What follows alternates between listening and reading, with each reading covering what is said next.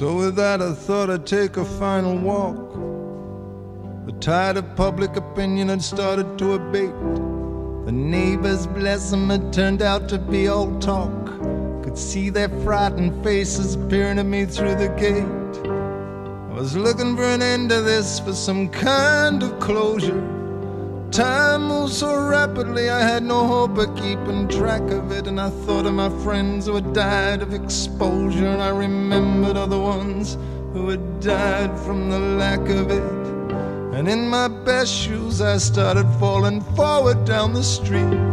Stopped at a church and jostled through the crowd. Love followed just behind me, panting at my feet as the steeple tore the stomach from a lonely little cloud. Inside I sat seeking the presence of a God.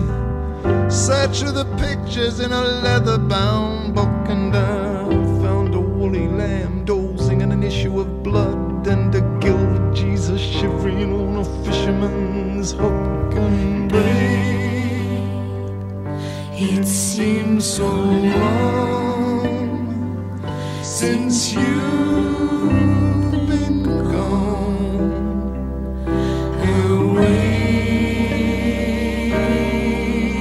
and I just gotta say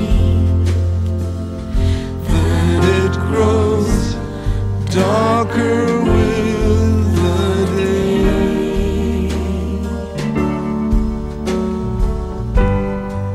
Back on the street I saw a great big smiling sun. It was a good day and an evil day, and all was bright and new. It seemed to me that most destruction was being done by those who could not choose between the two. Amateurs, dilettantes, hacks, cowboys, clones. The streets groan with little Caesars, Napoleons, and cunts with their building blocks and their tiny plastic phones, counting on their fingers with the crumbs down their fronts.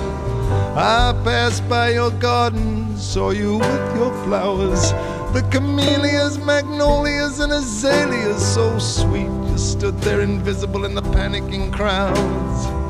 You look so beautiful in the rising heat. I smell smoke, see little fires bursting on the lawns. People carry on regardless, listening to their hands. Great cracks appear in the pavement, the earth yawns, bored and disgusted to do us down. And babe, it seems so long since you've